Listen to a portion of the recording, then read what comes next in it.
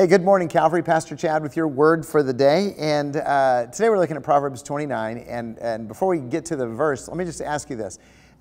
Did you grow up in a strict family? I'm talking about one that practiced discipline, because I did. My parents believed in discipline. And when I talk about discipline, I'm talking about corporal punishment. I'm just thankful they didn't believe in capital punishment, or else I wouldn't be here. But I mean, I got spanked.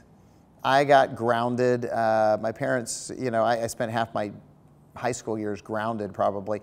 My parents believed in discipline. And so when Merle and I got married and we had kids, we decided intentionally that we were going to be mean parents as well, that we were going to practice discipline. Well, maybe we used time out a little bit more than corporal punishment, but we still exercise discipline on our kids.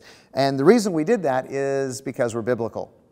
Proverbs 29:15 says, "The rod and reproof give wisdom, but a child left to himself brings shame to his mother."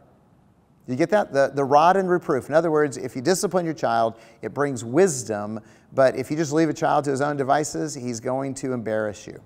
That's pretty much what he's saying. You see, discipline is essential for children. They need discipline. And parents, you're the one that God entrusted with the lives of those children, so you're the one who needs to practice discipline, who needs to instruct them in discipline, because it teaches children cause and effect.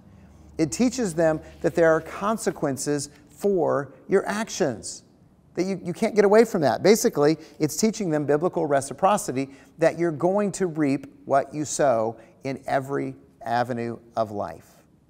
And kids need to learn that. So if you want to become mature, you got to learn this lesson.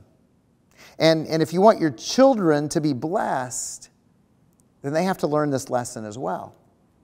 So parents, again, you're designated by God to teach your kids.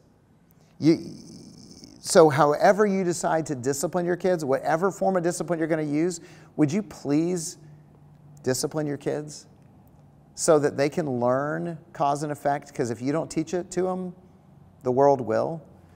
And if they don't ever learn it, then they'll never grow up, and they'll never become those men and women that you want them to be, because the only way they're going to find wisdom is through discipline. So can I just encourage you? Be mean parents. It's worth it. God bless, and Merry Christmas.